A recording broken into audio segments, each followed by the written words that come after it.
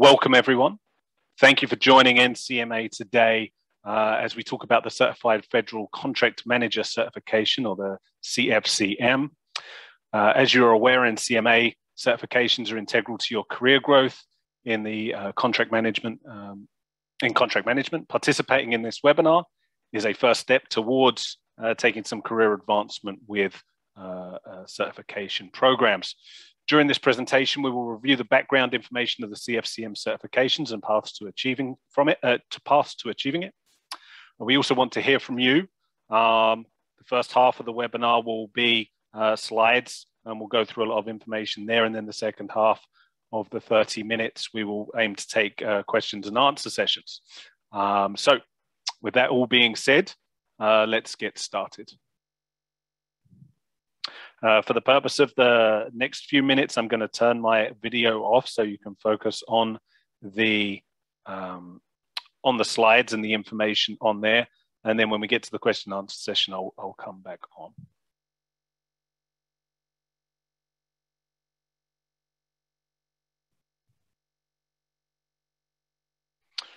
So I'm today's host, Pete Etchells. I'm the Director of Certification and Standards at NCMA. A brief overview of the agenda. We'll be looking at all the NCMA certifications. There are 4. And then taking a deeper dive into the CFCM, the application process, the exam itself, and then some question and answers at the end. Quick overview of NCMA, the organization itself. Founded in 1959, focused on professional development for contract managers. At this stage, as we approach the end of 2021, we have nearly 20,000 members. And then the certification programs, there are 4 nationally recognized certifications. The CFCM is the gold standard in contract management and is ANSI accredited. And there are countless educational and network building opportunities through the programs. The certifications over the last few years have developed to the point where we now have 4. The CCMA is our newest, which is, if you want to think of it as the entry-level program. Then you have the CCCM, which is on the industry side, and the CFCM, which is on the federal government side, as the mid-level exams. And then the CPCM is the advanced exam based on the SIMBOK.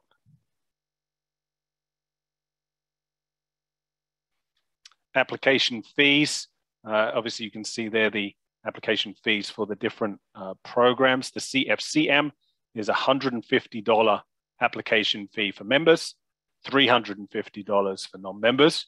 So significant discount for being a NCMA member.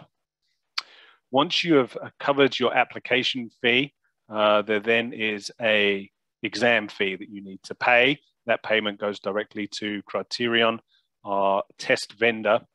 You can take the exams either at a test vendor location, i.e. at a bricks and mortar testing center, or you can take it through an online exam. You can take that at home, at your office, anywhere where you have a good internet connection, and take that online. The fee for the exams, regardless of how you take the exam, is $125 if you are based in the US. If you're outside of the US, there's a slight premium of $150. Recertification fees for the CFCM, every 5 years, you need to recertify, showing that you have continued in your professional development with CPEs. And the fee for that is $95 for members and $145 for non-members.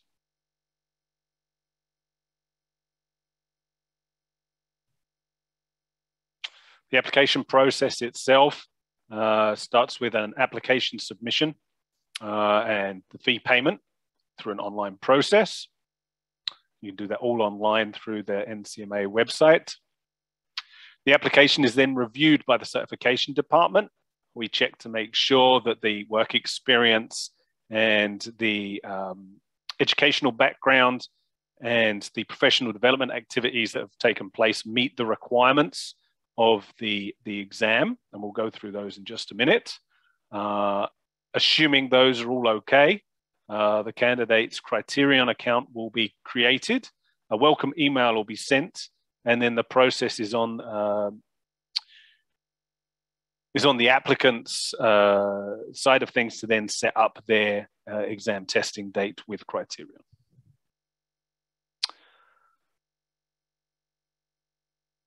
A little bit further information into the requirements of the exam. Obviously, you can note there in the orange checked border is the CFCM requirements. The requirements for the other exams are also listed there. You need a bachelor's degree as a requirement to apply for the exam. 2 years of work experience in contract management. You need 80 hours of continuing professional education. And then again, the application fee and exam fees can be seen there. And the exam can be taken in person or online, as already mentioned. As for the bachelor degree requirement, the individual does need to hold that bachelor's degree. Degrees outside of the US need to be evaluated by an independent third party. Waivers are possible if there is work experience, and we can go into that information a little bit further into the webinar. A lot of people have questions about the about what counts as continuing education. Basically speaking, attending courses, developing courses, teaching, or publishing articles are the main ways. Organizations that provide such training include DAU, FAI, ISM. You can see the list there. There's a lot of questions that often come about continuing education, and often they relate to a particular individual's situation. The best response and the best way to answer that at the moment is to go to the full CPE guide at the web address there, ncmahq.org/CPE, for a fuller explanation there. Won't go into that in more detail here on this webinar, as it would take the full 30 minutes and beyond. But if you have further questions about CPE, that is the best place to go. What is on the exam? The CFCM exam blueprint details the range of questions. The exam itself is based on the 53 FAR parts. And you can see there, each individual FAR part has been assessed using a job task analysis process as to how essential that comes up for most people using those. That's a large survey of contract managers working within the FAR scope. And the way that has come back is that certain FAR parts have more questions on the exam than others. So you can see there parts 2, 4, 15, 16, 43, and 52 have the most questions, and we'll have between 5 and 8 on the exam. And then at the bottom there, you can see certain questions have between 0 and 3. The reason I highlight this here is when you're thinking about taking the exam, this should help guide your revision and review, and sets levels of importance for different parts as to how they come on the exam. So knowing those parts that have more questions on them is going to help you significantly on the exam and timing your revision accordingly.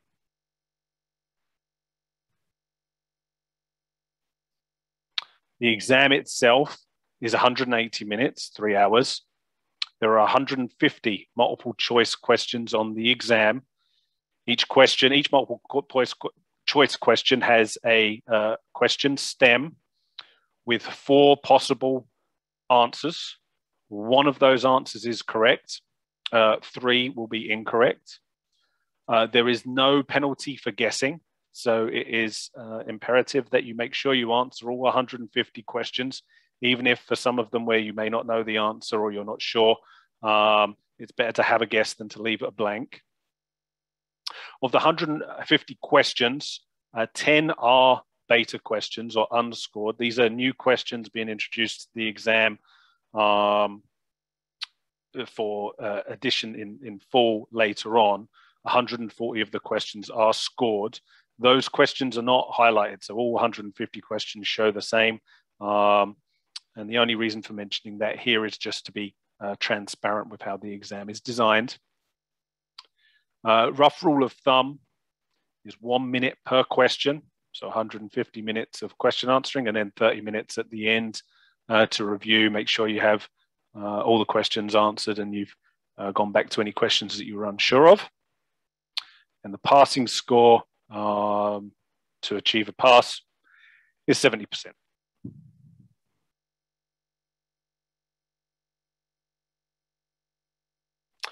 Preparation materials for the exam, as mentioned previously, you should consider setting aside some significant time to prepare for the exam and be ready.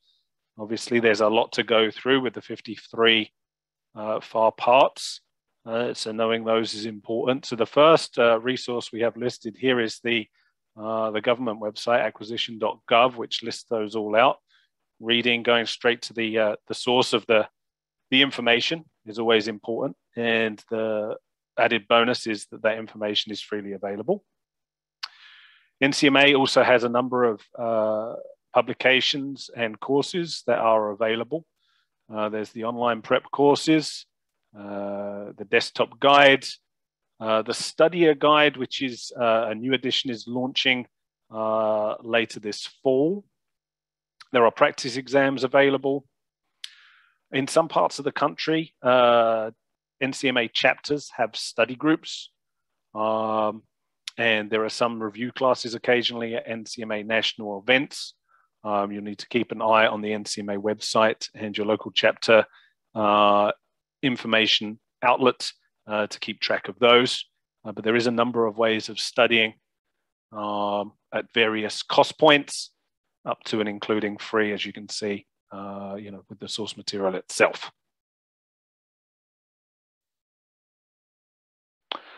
This is just a brief set of rights that individuals have that we publish as part of our process to make sure that everyone feels the process is inclusive and fair and transparent. I won't go through those piece by piece, but obviously those are designed to make sure that everyone has a fair and free process.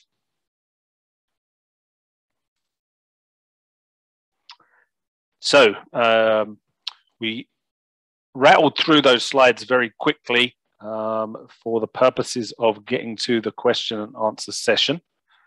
Hopefully we have some questions coming in, and I will start going through those. I will turn my video back on at this stage, and we will start processing the question and answers.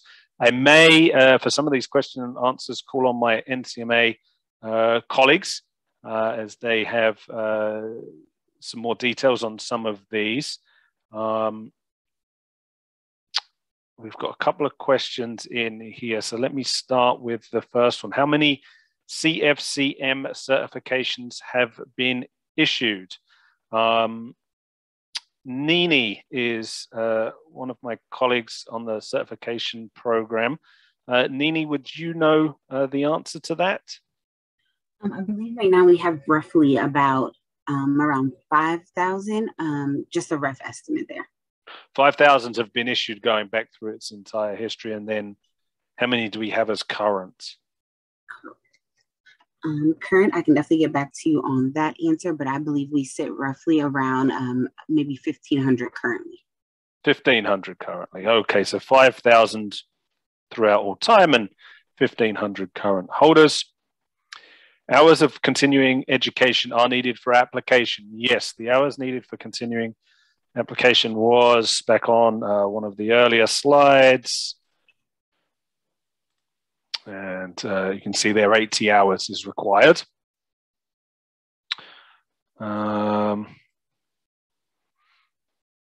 How long does it take to review an application once submitted? So in our policies, we state that it can be up to 15 business days for applications. We do try and complete them quicker than that, but our absolute time limit is 15 business days.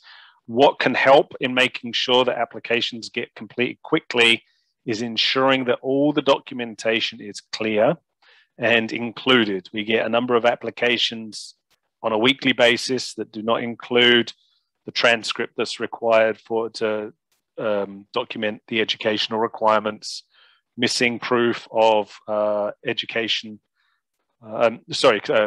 CPE requirements. Nini, maybe you could, is there any other issues that come up that tend to delay the applications? I don't know, like you mentioned, they're just big on the CPEs in getting those in properly. Yeah, so just making sure you have the right information in and it's clear. And keep in mind, while you are fully aware of your background and history, we're reviewing it from scratch. So make sure it would be clear to a new individual looking at it that doesn't have the advantage of being able to talk to you. If we have to reach back out to you and email saying, could you provide us more information on this CPE, or the transcript's not clear or anything like that, then obviously that adds to the time. So that's should cover that answer, I hope, for application time. Where can we purchase the updated CFCM study guide if you are a member? Crystal, are you able to jump in on that, or Nini? So the CFCM study guide and note should be available late fall. Correct, and it can be it'll be listed in our bookstore. I believe the direct address is ncmahq.org/bookstore. But in the fall, once that is available, that is where you can purchase it. And Crystal, while we have you on, sure, the practice exam questions for the CFCM and the CCMA, where are those available on the website? So there is a CFCM practice exam. There is not one for CCMA, but that is also found on the website under the main learning tab. And then you want to hover over learning catalog. And from there, you will see the practice exam drop-down menu. But again, that's only for CPCM, CFCM, and CCCM.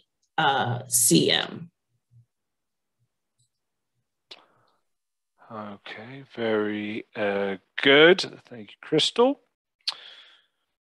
I would like to find out more information on obtaining the CCMA certification. I would guide you again to the website, the NCMA website, under the certifications banner at the top. And then you can link to, there's a page for CCMA. If you start there, download the handbook. I would also strongly recommend for those looking at the CFCM to download the handbook. There is a significant amount of information there. This is a half joke, half serious. I recommend it as some bedtime reading. Certification programs are a little dry, so they will help you get off to sleep, but they are also important in having all the information for the exam, all the way through, from the application through to taking the exam, what to expect on test day, how the results are given out, all the way through to the recertification process. So I would strongly recommend anyone interested at this stage to go to the website and download the handbook, as well as look through the rest of the web page there. Okay, so let's move to the next question.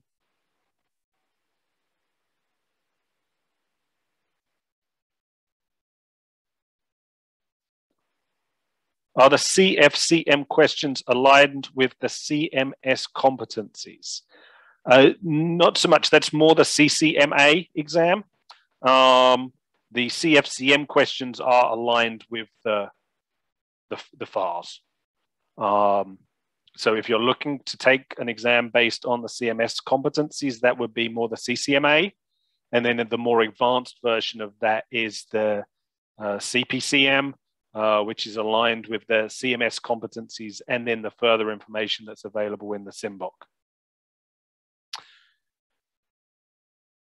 The recertification process is continuing education needed in that process as well. Yes, it is. You will need to do, and the number has slipped from my mind. Nini, can you remind me how many CPEs are required for the CFCM recertification? It is 60 CPE hours required. 60. And that's the same for the CCCM? Correct. And then it's 100 for the CPCM. And then for the CCMA, is it 40? It is. It is. So the CCMA is the entry level, so slightly fewer required. The CCCM and the CFCM are the mid-level. If you want to look back at the hierarchy on this side, and then 100 required for the CPCM for recertification. Okay. Hopefully that answers the question on recertification. Let's see if there's any further questions.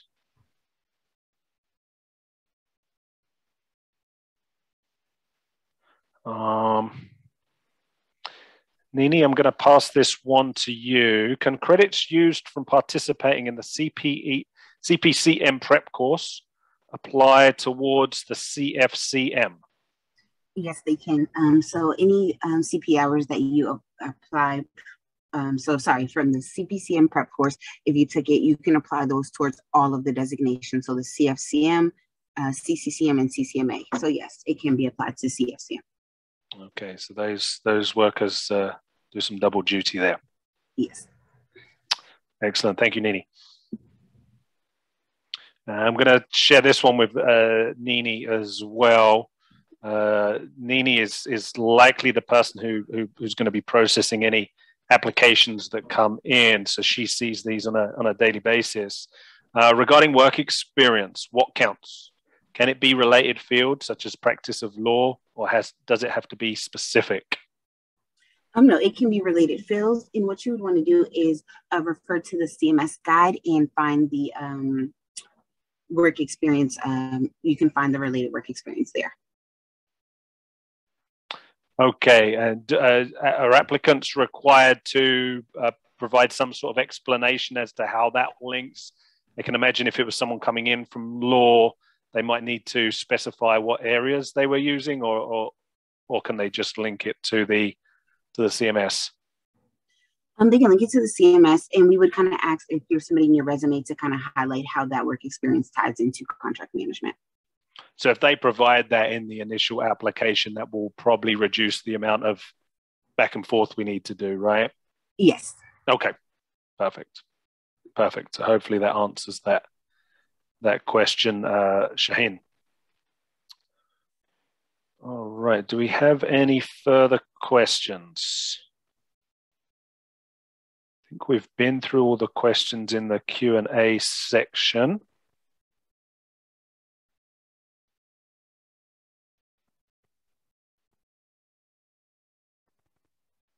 Good question here from Jacqueline.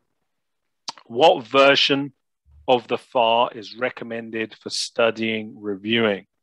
We've actually just completed an update of the exam that went into effect on the 1st of September. And those were based on the FARs which were in effect in July of this year. To my knowledge, none of those FARs have been updated since July. So I believe they are current as of September 1. Obviously, as time passes, there's potential for files to be updated and so forth. But what I would recommend is just check back to the website to ensure that the date of the most recently inputted exam. And as and when we update the exam, we will update that on the website. So as of today, I believe it is current. That may change over time because we can't update the exam immediately every time a new update to the file happens. But we will make sure that that information is clear on the website. Thank you, Jacqueline, for that question. Hopefully that answers that for you. We are coming to, we have about 3 minutes left, and I want to be courteous with your time and don't want to go over if, it's, I know people have other things to do. Is there any last questions that anyone has that they would like to put in?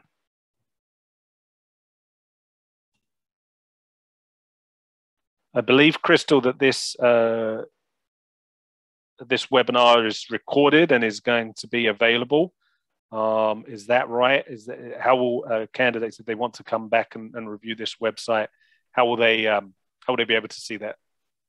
That's correct. We will have the slide deck as well as the recording available on our website. There is a collaborate discussion that's titled Post Discussion for CFCM Certification Webinar on 9/13/21. That's today's date. That is where I will drop in the recording. It does take a couple of days to process, so please bear with us. It should be midweek of this week. You will find the recording as well as the slide deck.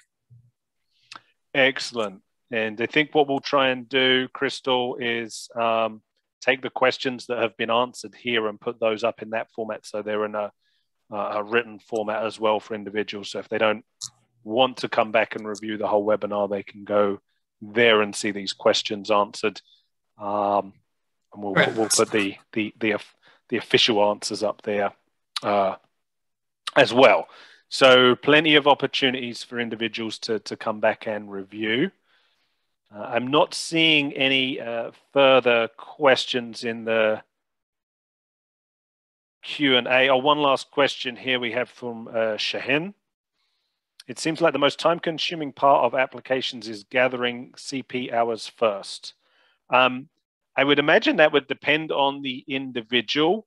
Obviously, you have to get your transcript from your university, which can also be a process as well if you don't keep them to hand. But yes, I would imagine you do need to go through and take some time to collect those. Hopefully individuals have been able to go to conferences, attend webinars, do training, and been able to keep documents on those. But yeah, that is probably going to take you a little bit of time. You can start your application online and you don't have to submit it on the first go through. So you can start the application and then come back to it later. It's held in your profile in the NCMA website. So so from that point of view, you can add bits and pieces as you go through your week or day or however you want to do it. But yeah, that is likely going to take you a little bit of time. I think that's reasonable to expect. Crystal, we're right at 12:29. Is there anything I have missed out or forgotten to mention here? No, that seems like that is it. Just remember to go back to Collaborate to continue the conversation. Yes, and if there's any additional questions, stick them up on Collaborate, or anything I didn't answer today, we were unable to fill out for you. Please stick those questions up in Collaborate. We will, myself, Nini, and Crystal will be checking Collaborate over the next few days to make sure those questions get answered.